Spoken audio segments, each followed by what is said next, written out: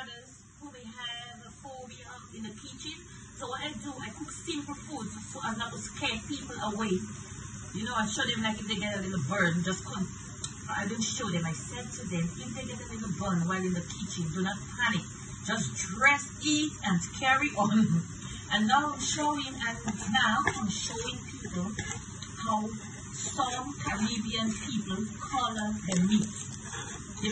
They are capable of making their own browning with pure cane sugar. You can use any sugar, and the good thing about it, you can brown it as brown as you want. You control how brown you would like the food, whether it's meat or whatever they are browning. They would control it by burning the sugar to the color that they would like. If they would like the meat to be less brown, then they burn the sugar less brown. If the person prefer the meat to be dark brown, then they burn the pure cane sugar dark brown. And as I said, you can also, some people also use white sugar, but preferably I think the brown sugar is what I was used to browning the meat. And some other people could buy their own kind of browning as well. Browning or whatever. I'll just get into this one. Yeah, as I said. And then when your meat is, come on, put on your fan in the kitchen, because I can tell you, maybe the smoke detector could go off if you have a smoke detector. When it smells something strange is going on in this kitchen, the smoke detector might be thinking that, what's that smell? You know, when you burn your, it doesn't have a smell really. Burning sugar do not have any smell. But it sure make your meat nice and brown or whatever food you want to color. And this is how some Caribbean people or West Indian people control their own meat color. What you can add, what do you add? You can add some water.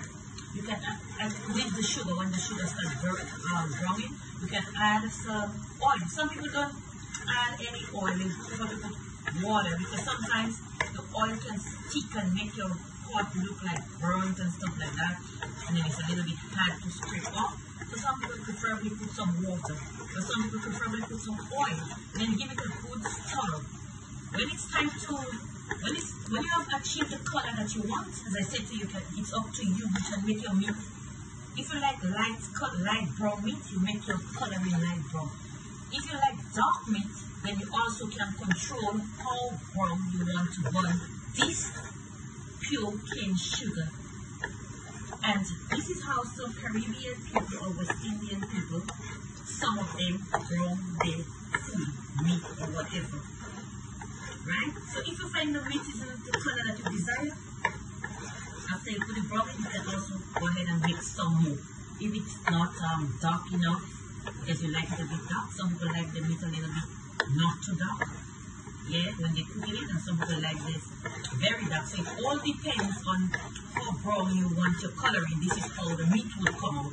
And you have control of how brown you would like your meat. Say today you like it to be not so brown.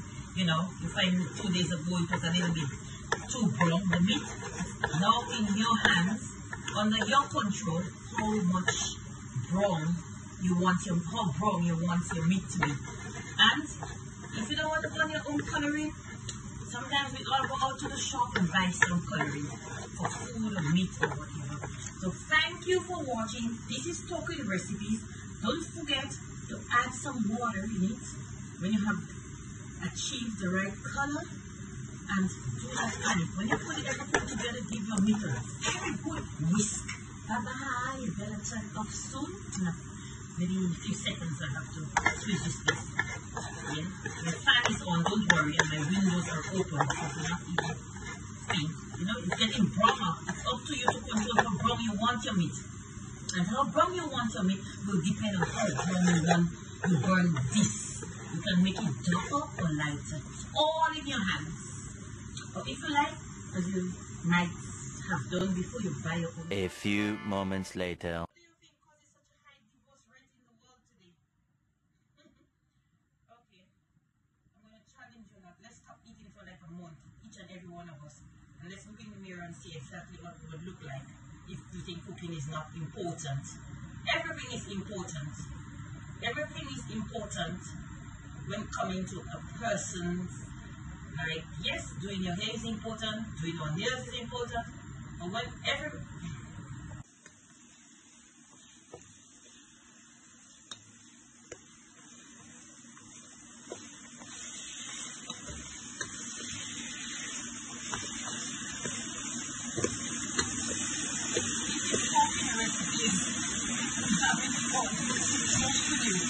already got in the bowl for the morning from cooking.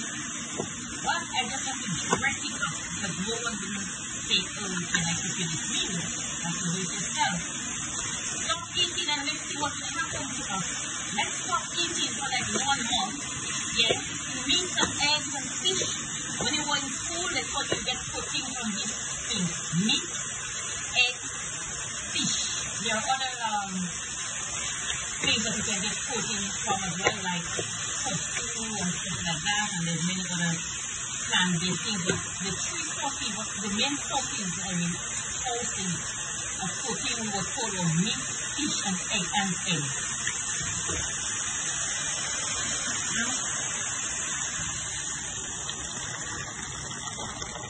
Adding more water, so this will boil properly. For my food to be overcooked than undercooked, especially meat. Yeah? For my meat to be overcooked, if I have to prefer something, I would always make sure my meat is well cooked. And it's preferably better if it's overcooked than undercooked. Thanks for watching. If you enjoyed this video, subscribe. This is just a video showing you how some Caribbean people or West Indian people achieve the coloring of their meat. Because sometimes we buy our own coloring from the supermarket, from the store, from the corner shop. But this is another way. Thanks for watching.